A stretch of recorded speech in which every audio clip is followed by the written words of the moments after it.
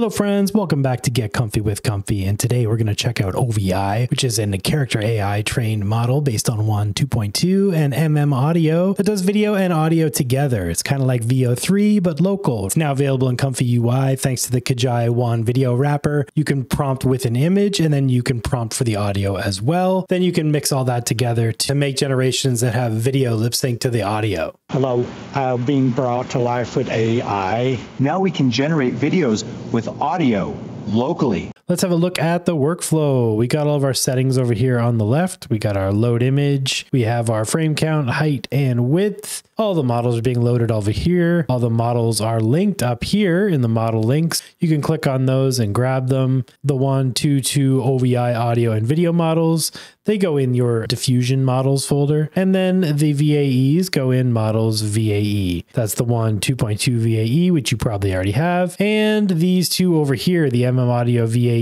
and the MMAudio vocoder. Once you've got those in the correct folders, just refresh and you'll be able to select them in these nodes. And if we look down here, we have our prompt. This is for the audio. We're using the UMT XXL ENC BF16.safe tensors. This is available up in the manager in the model manager. You can just search for it and it'll show up and download into the correct folder. So here we have a woman exclaiming, now we can generate videos with audio locally. And it explains how the audio caption is a clear female voice speaking dialogue, subtle outdoor ambience. The syntax for how to write these prompts is just above right here.